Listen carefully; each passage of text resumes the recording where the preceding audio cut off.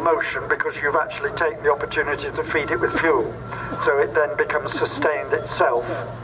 And that's actually how it works.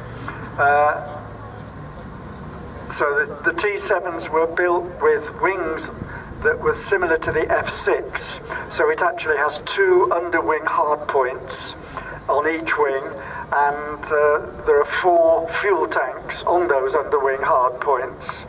They're not used, they're purely cosmetic, because the fuel that is actually used to go up and down the runway is in 2 tanks behind the cockpit, in the top of the fuselage, above the front part of the engine, and in that sort of wide space behind the cockpit.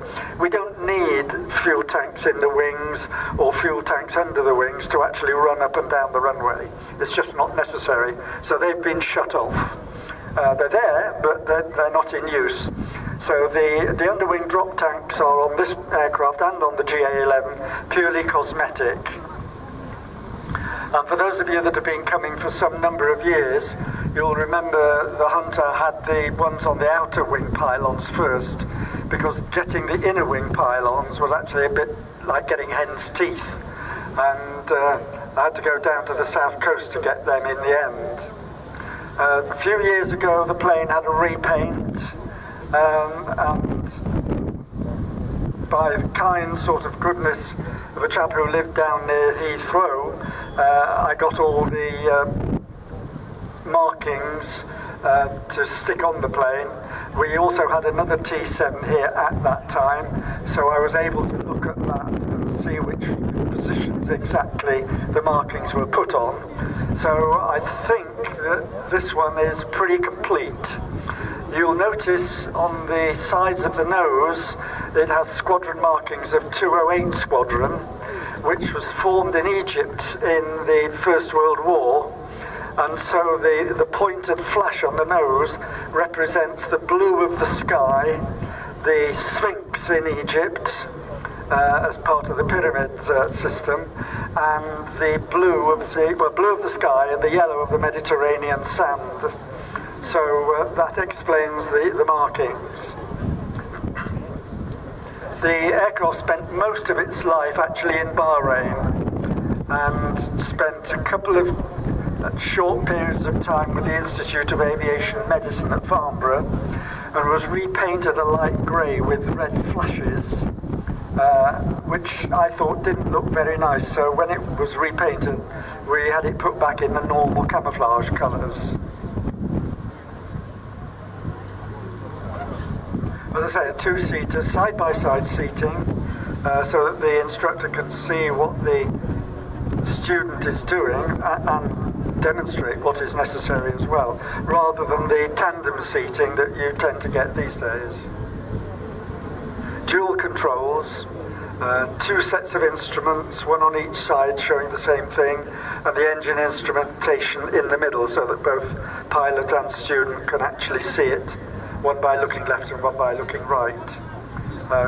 Gun sights there as well. They weren't there when the plane came, but they've been acquired since. And also the pilot, John Ward, who is one of the Lightning pilots, should, if he gets up enough speed, pop the tail parachute some way down the runway towards the sort of intersection at the top. But you've got to have enough speed to be able to make it not pop out, because it's the drogue chute is spring-loaded, but to actually deploy so that it doesn't just drag along the ground because you've deployed it at very low speed. It's an absolute devil to pack, and thankfully we've got an expert parachute packer here as part of the Lightning group, who not only does the Lightning parachutes, which are even worse than the Hunter. There's the starting motor. No wind, or very little, so the cloud of black cordite smoke takes some considerable time to disperse.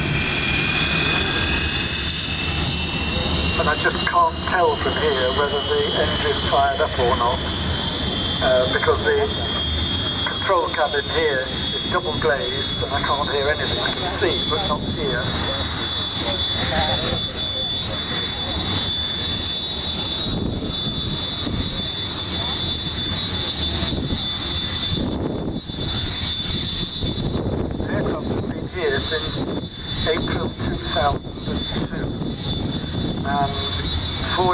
later, a wizard engineer turned up and said, "Could I get your plane going for you, please?" So I said, "You know, be my guest. I don't know how to do it. What I've done is replace rusty screws holding panels down with about 3,000 stainless steel ones, but I don't even know how to get into the cockpit, let alone start up or make sure the engine's okay." So 4 years later, it went down the runway for the first time. Which, if I remember rightly, was 2010.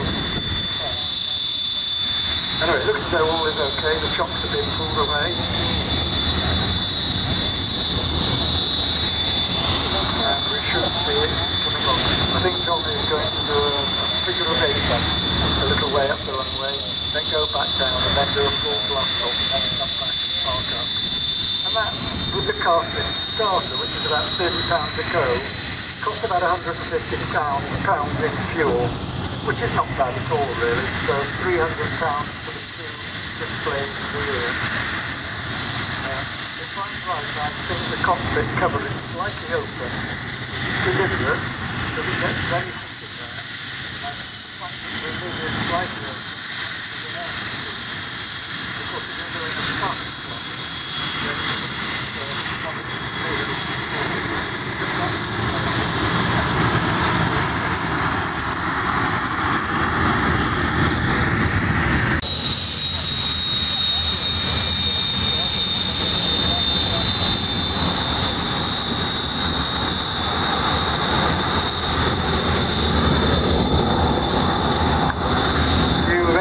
but because of the extra width of the cockpit area, the nose had to be lengthened over the single-seater by about another 4 feet.